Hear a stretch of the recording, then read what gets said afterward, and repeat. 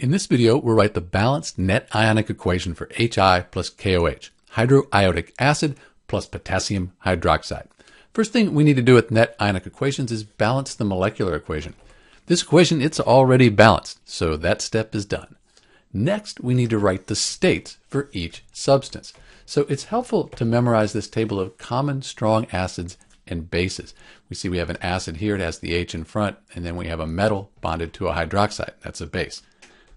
On our list, HI, right here, hydroiodic acid, that's a strong acid. That means it's also a strong electrolyte. It's going to dissociate into its ions when it dissolves in water. Potassium hydroxide, strong base. Again, that's going to be a strong electrolyte, aqueous, dissolve in water. Compounds with group 1 elements like potassium, they are usually soluble, and then water is a liquid. So we have our states.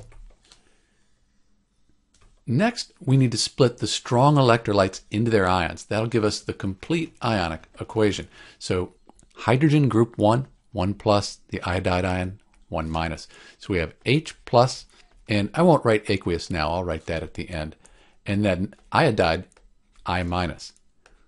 Potassium group 1, 1 plus, and this whole hydroxide ion, 1 minus. So we have K plus, plus that hydroxide ion, OH minus.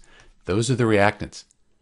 For the products, we have K plus, that potassium ion, plus the iodide ion.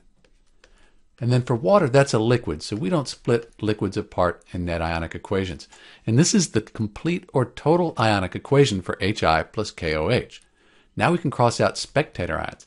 They're on both sides of this complete ionic equation. They haven't changed, so we're not really that interested in them. I see here in the reactants, the iodide ion, and here in the products. So I'm just going to cross that out. You can see the potassium ion as well in the reactants and products. Let's cross it out. And what's left is the net ionic equation for HI plus KOH.